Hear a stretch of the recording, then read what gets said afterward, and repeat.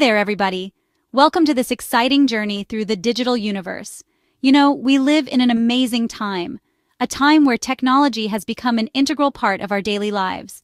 We have all this information at our fingertips. It's incredible. Just think about it.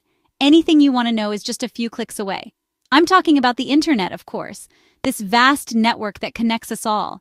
Have you ever wondered how it all works? How does this magical web of information come together? How do computers talk to each other? It's like magic, right? Well, not really. It's called computer networking. This is the backbone of the internet. Don't worry, you don't need to be a tech whiz to understand it. It's simpler than you might think. Today, we're going to break it down in a way that even I can understand. We'll explore the basics and make it fun. And trust me, if I can get it, anyone can. We'll start with the basics and build up from there. So sit back, relax, and get ready to learn about the wonderful world of computer networking. From how data travels across the globe to how your favorite websites load in an instant, we'll cover it all. By the end of this journey, you'll have a newfound appreciation for the technology that powers our connected world. Let's dive in and discover the magic behind the scenes. Imagine you're at a party. People are talking, sharing stories, and having fun. Computer networking is kind of like that. It's how computers talk to each other and share information. Just like people, computers need a way to connect and communicate. That's where networking comes in. Think of it like a giant phone system for computers. They can send messages, share files, and even play games together. It's pretty cool. And just like at a party, there are different groups of computers that like to hang out together. These are called networks. There are all sorts of networks out there, but the two most common ones are local area networks and wide area networks. Don't worry, it's not as complicated as it sounds. The first one is the local area network. Think of it like your home Wi-Fi. It connects all your devices, your phone, laptop, smart TV, everything. Next, we have the wide area network. This is a much bigger network, like the internet itself. It connects local area networks all over the world, allowing us to communicate with anyone, anywhere. So you have your own little network at home and then this giant network connecting everyone. Pretty neat, huh? Now let's talk about the big kahuna, the internet. You know, that thing you're using to watch this right now? The internet is basically a giant network of networks. It's like a massive web connecting billions of devices worldwide. Remember those wide area networks we talked about? The internet is like a super wide area network, connecting all those wide area networks together.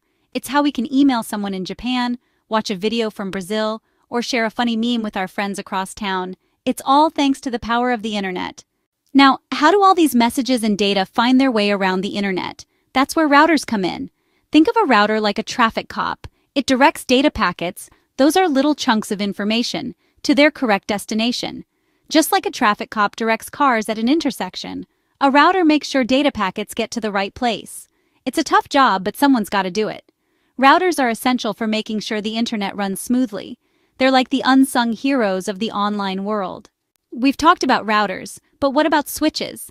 They're like the little helpers that keep everything connected within a network. Imagine a switch like a receptionist in a big office building. When you call a specific person, the receptionist connects you to their line. Switches do the same thing for devices on a network. They make sure data gets sent to the right device, not just any random device. So, routers direct traffic between networks, while switches handle connections within a network. They're a real power couple. Every computer on the internet needs an address, so other computers know where to send information. This address is called an IP address. It's like your home address, but for your computer.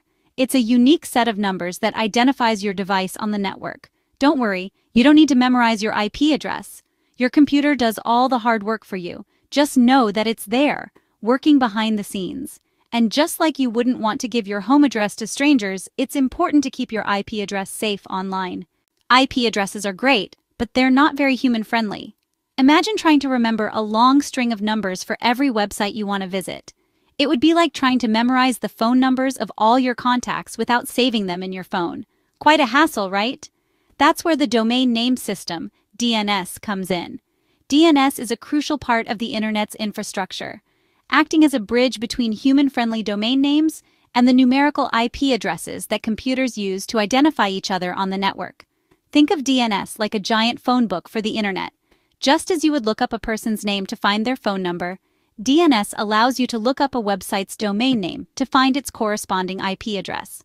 It translates those hard-to-remember IP addresses into easy-to-understand website names. This translation process happens so quickly and seamlessly that you don't even notice it. For example, instead of typing in a string of numbers like 172.217.160.142 to visit Google, you just type in google.com. Much easier, right? This convenience is all thanks to DNS. DNS is like the magic behind the scenes that makes the internet user-friendly. Without it, the web would be a much more complicated place to navigate. Every time you enter a web address, DNS is working in the background to connect you to the right site. It's one of those things we often take for granted, but it's essential for browsing the web. Without DNS, the internet as we know it wouldn't be possible. It ensures that we can easily access websites, send emails, and perform countless other online activities without having to worry about the technical details. So next time you effortlessly browse the web, remember the DNS working tirelessly behind the scenes. It's the unsung hero of the internet, making our digital lives simpler and more efficient. DNS servers are distributed all around the world, forming a vast network that ensures quick and reliable access to websites no matter where you are. This global network is constantly updated to keep the internet running smoothly. In essence, DNS is the backbone of our online experience, translating complex numerical addresses into the simple, memorable names we use every day. It's a perfect example of how technology works behind the scenes to make our lives easier. Let's talk protocols, HTTP and HTTPS. You might have noticed that websites start with HTTP or HTTPS. These are protocols and they're like the language of the internet. HTTP stands for Hypertext Transfer Protocol. It's how web browsers and servers communicate with each other. It's what allows you to view web pages. HTTPS is like HTTP's more secure sibling. It encrypts your data, making it much harder for hackers to steal your information. Always look for that S in the address bar. Using secure protocols is like locking your doors and windows online. Well, there you have it, a crash course in computer networking and the internet. I hope you learned something new and maybe even had a little fun along the way. If you enjoyed this little journey into the world of tech, make sure to give this video a thumbs up. And don't forget to subscribe to the channel for more fun and informative content. Now go forth and impress your friends with your newfound knowledge of the internet. And as always, be kind to one another, stay curious, and keep on learning.